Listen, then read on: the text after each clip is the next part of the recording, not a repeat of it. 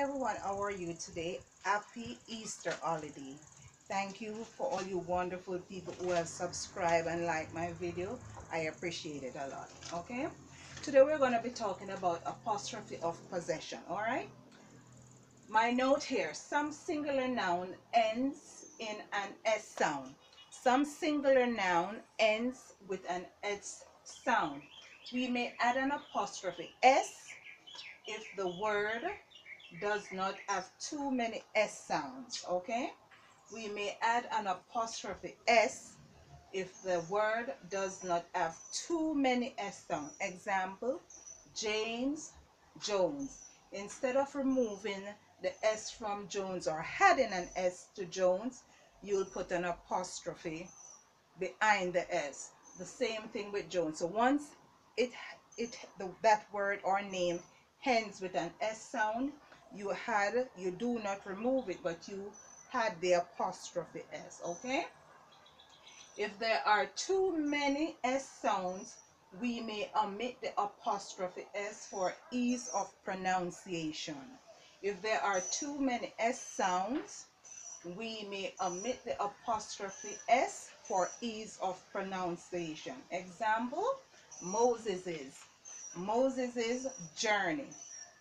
So it is showing ownership. So that is the journey Moses took. So instead of adding an S, you'll put an apostrophe mark at the end of his name.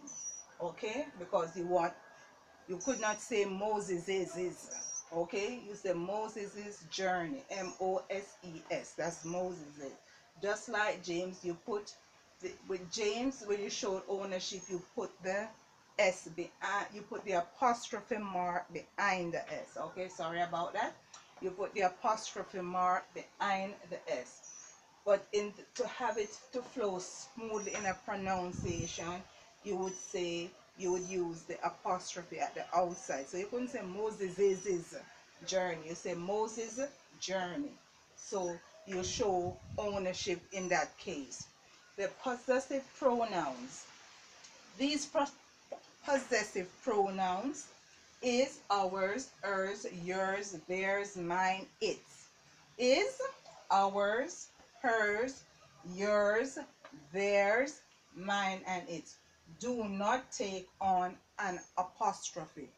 These words do not take on an apostrophe. Okay, these are possessive. That means they belong to you. Pronouns. Okay, or to us, you or us.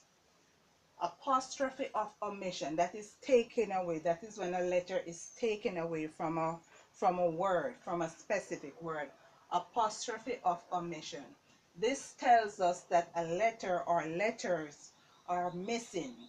This tells us that letters are missing. Example: let's, which is saying let us. You will have US, so let us, but instead you have S.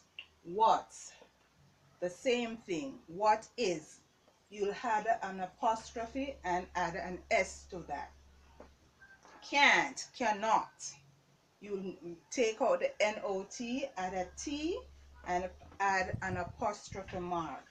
Wouldn't, which means would not, you had the N, put an apostrophe mark, and then you had the T, so that is saying wouldn't. However, these are used more in informal writing, so you wouldn't put these in business letters or something official.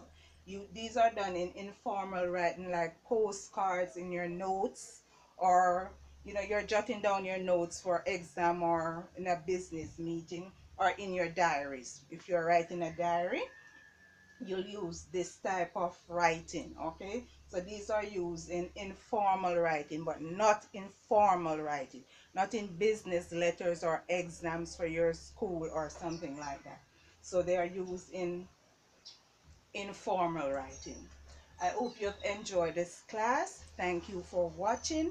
Thank you for subscribing. Please continue to subscribe, like, and share. Thank you again. Have a good day. Bye.